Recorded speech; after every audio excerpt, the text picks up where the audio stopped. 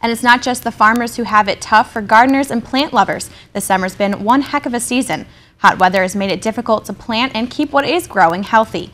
For trees and plants with roots well established in the ground, it takes extra care and strategic watering to keep them healthy.